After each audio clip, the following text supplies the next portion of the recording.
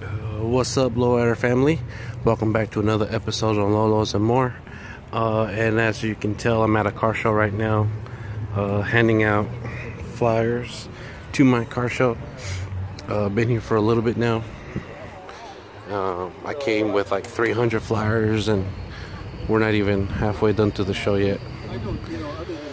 It's a car show that benefits what's it called? A scholarship towards clackamas Community College over here in Oregon. So, you know, some nice rides. So let me pass all these out, finish passing them out, and we'll get today's video started. See you guys back at the garage. What's up, Lowrider family? So now we are back at the garage. Alright, so by the title of the video, whatever down here, you can tell what we're already gonna do and what we're gonna do with these parts. So I'm gonna go ahead and get straight into it. I've been prepping these parts for the past couple days, not spending too much time on them, but right now I'm gonna go ahead and do everything. I wasn't going to show the prep process, but since I got a couple more parts to take care of, I'm going to just tell you what I'm doing with those parts. Those that know, I drive a 93 Dodge Dakota. They don't make any aftermarket parts for my truck. No chrome valve covers, no chrome parts to dress up the motor, nothing. I have to get everything custom made or chrome, taken off the motor and chromed. I mean, that's what I'm going to do with this spare motor. I'm going to make sure that whatever I can get polished, whatever I can get chrome or powder coated really well, I'm going to do it. But of course I can't powder coat the big block in that little stove, but at least I can do everything else. So I got my kit over here. I got my plugs, I got my high temperature tape, I got my powders. In this video, I think I'm only going to use the chrome, powder chrome. And I need to set up my powder gun real quick. So, and I got the dual voltage from Eastwood. So, and the purpose for that is that you can get smaller, you can do smaller pieces, you can do larger pieces, or if you have large pieces that have areas where you can't get powder in all that well, then you use the low voltage. That's my understanding. So after the show, I went to Harbor Freight and picked up some stuff. I picked up a coupling to add this oil water separator, and I bought the little spray gun filter to prevent any moisture coming, whatever's coming from the air compressor. So I'm gonna put all that together. I left my stuff outside overnight, so I need to take a wire wheel real quick to that. I need to take a wire wheel to that. It's almost done. And I got this piece degreasing right now, and I got my springs. I spray paint stripper on them, so that's doing its magic. So as I get the other stuff ready and you know, in the process, this should be done by the time I should be done with the other pieces by the time these are ready to be powder coated. So let me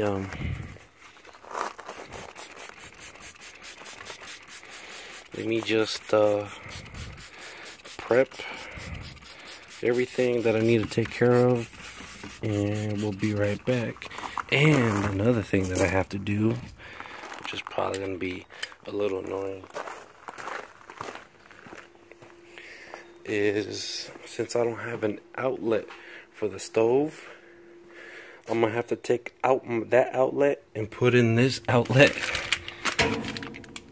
right here for the stove, because I put that in for my plasma cutter so I can make it work. So I gotta do all this and we'll be back. I got a lot to do in a short amount of time, because I'm trying to make sure that my truck makes it to my own car shop. It right now is, as you guys can tell, the front is taken apart, the parts of the motor's out, and I still need to plumb my hydraulics back in the truck, and I'm still test fitting the stuff because I kind of screwed up on a couple measurements, so a pump sits higher than what I intended to. So whatever, let me set this up, get that ready, and then I'm gonna just do take the wire wheel to this and to those real quick, and that's it. The prepping process, I mean, you can use any, I mean, if you got rust, they have chemicals to get rid of rust, or you can just use a wire wheel. Personally, the wire wheel is way faster than paint stripping and rust chemicals. Wire wheel is the way to go. So I used some rust chemical on those rough edges right there on the drums, and ended up leaving white residue, so now I got to do extra cleaning. And once that is ready, once I got them, you know, cleaned, I'll just take some prep ball real quick, rub it on, and we can start powder coating. I'm not going to show too much like I was hoping to. There is a lot of videos on how to powder coat on YouTube, so I recommend watching those. I am on a you know, deadline type deal, because as of when this video drops, I got 5 days to put my truck back together and paint it. Believe it or not, I started wet sanding my truck, which I regret right now, because I don't know if that's going to be done. So let me get everything set up real quick and change that. I'll be right back. Okay, so I got the oven working. It's preheating to 450 right now. Every powder from different manufacturers is different, so they recommend different temperatures to preheat the oven, and then different temperatures while the piece is in there. So I got my gun set up here, like I was showing you guys, telling you guys earlier. I got a little filter and a little separator there. You know, can never be too careful.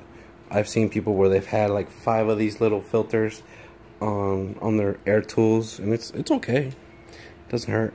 So I've been practicing using this thing. One thing about powder coating, you don't want to fill up that bottle all the way, because if you do, then it clunks up the gun. I didn't do that mistake. I've just learned that from watching YouTube. You know, just like how you guys are watching my YouTube videos, you guys learn. Gotta learn on YouTube University. You pretty much fill it up an eighth to a quarter of the way. That's it on the bottle that's provided to you with whatever powder coat gun setup you get. So hopefully you guys know that. So like I did say, I did already do some parts. So here how they look. They look freaking great. They're freaking cool. They look so nice. This one's still really hot. The other one is cool to the touch already. Looks really nice. You know. And the reason why I'm doing powder coat is cheap, and it looks pretty close to chrome. I know it looks kind of dull, but hey, it's powder coat. And what was I gonna say? And since, you know, I like to go ham on my truck, if I scrape powder coat, I'm okay. If, you know, if I have my stuff chromed, I'd be pissed, because chrome is expensive to get done. It is expensive. So these parts are done, just cooling down. The oven is ready for the next items. Next items are the valve covers for my truck. So this is how it looks when the powder has been applied. It looks gray. It's been working awesome so far. So, and if you screw up, like for example, if you touch it, it will smear away the powder coat. The badass thing about this is if you screw up or if you drop it, like I did already, I dropped one of these valve covers. All I did was pretty much throw more powder on top of it, and you're golden. You're good to go. You can't really ruin it unless you ruin it walking to the oven. So let me toss these in the oven, and then I'll set you guys up on the tripod facing the oven, and you'll see a fast forward on how it looks when it's curing in there. Because once you put the part in there, right, the powder says it needs to be at 450 degrees once you put the part in there. And then it says once you start seeing the color that you're trying to get out of the powder, once you start seeing that, it says to drop it down to 400 degrees, but I drop it to 410, and then start the time for 20 minutes once you start seeing the color that you're supposed to be seeing with the powder coat. So let me set you guys up on a tripod, and we'll put these valve covers in, and then I'll show you guys a little bit about shooting. Like, I probably shouldn't show you anything about shooting because it's super easy. You can't screw it up. But I'll show you guys after those come out of the oven. So let me toss those in there.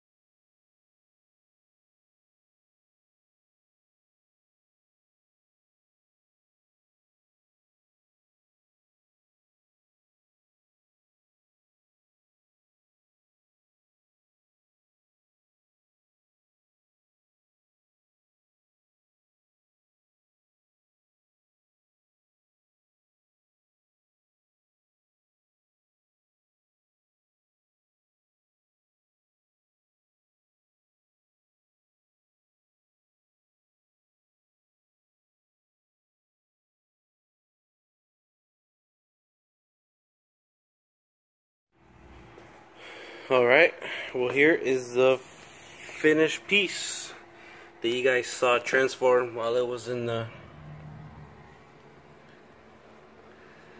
in the oven.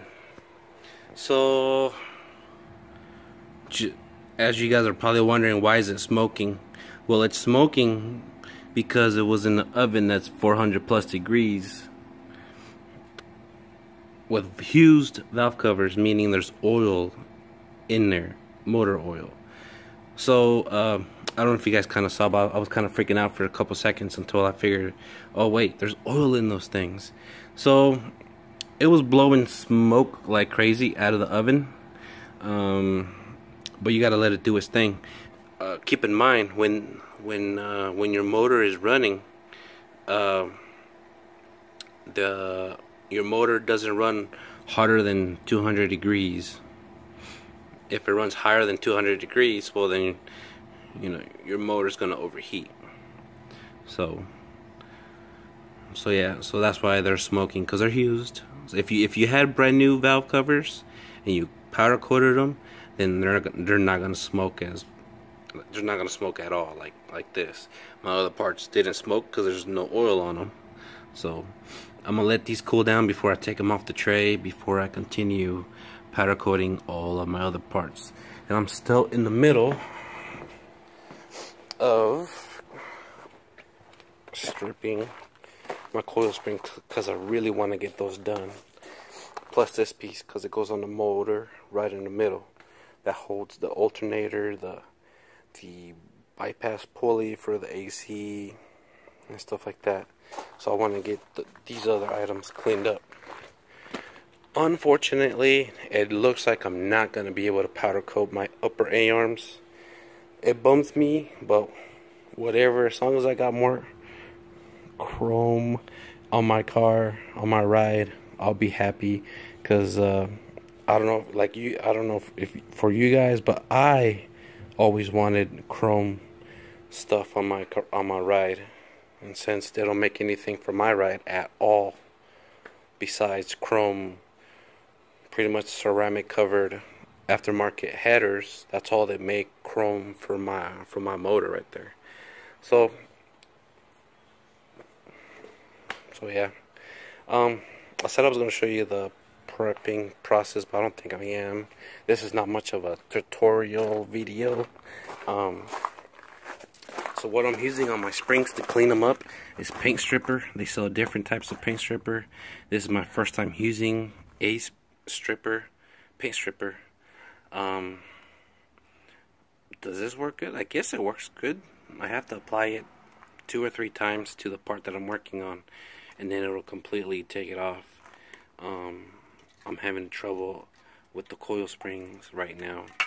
I just need to power wash this and it's ready to go. But these are the only 2 items that I'm having trouble cleaning off the paint. If I have to, I just rub all that off and repaint them. But I've gotten this far, I'm not gonna turn back. So I'm shooting for powder coat on those. Well, in prepping, like I said, make sure you use prep oil once you're done de-rusting and taking off paint. So I said I was going to show you how to apply the powder, which is super easy.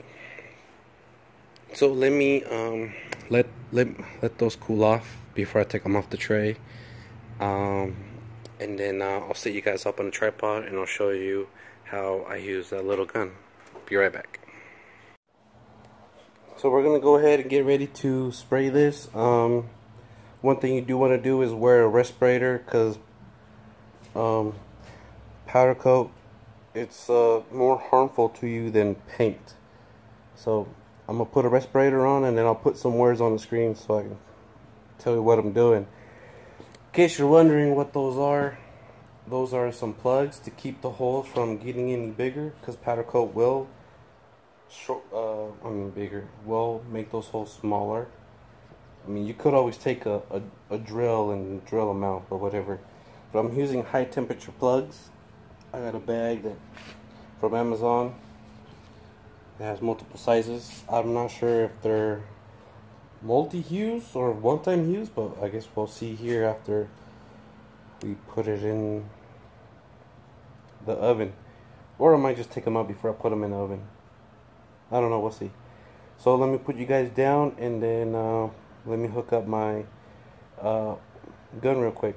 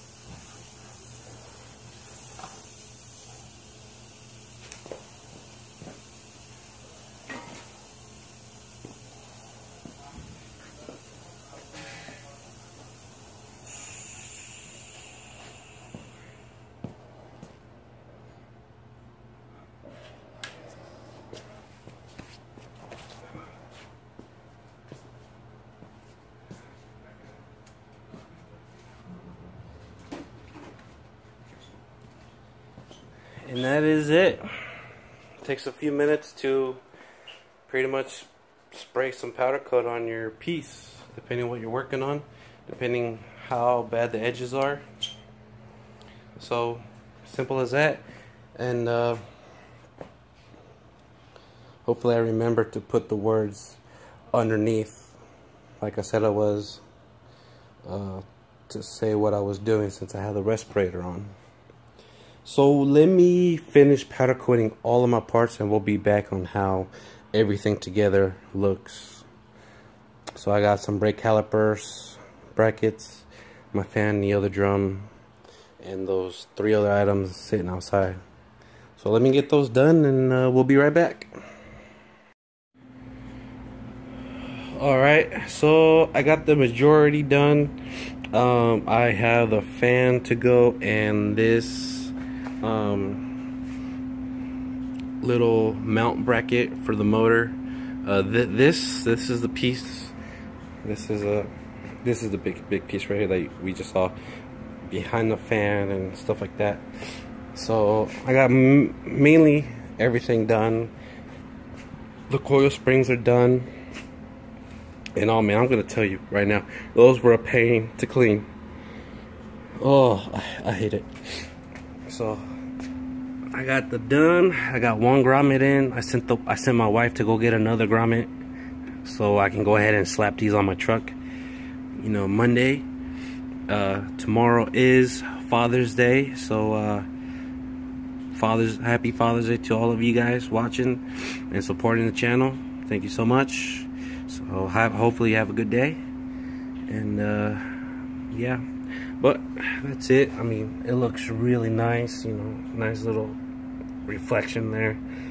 So I mean, oh man, and it's almost like every time I record, I'm almost always sick, you know. So my bad if I'm sniffing my boogers right now. So I got the calipers done, the drums done. My truck should be looking pretty good this summer. Unfortunately, I was not able to do my upper control arms. Oh well, I'll just have to paint them really nice. But one thing I really wanted to get done was my coil springs. Those look great. Nice and shiny. Oh man.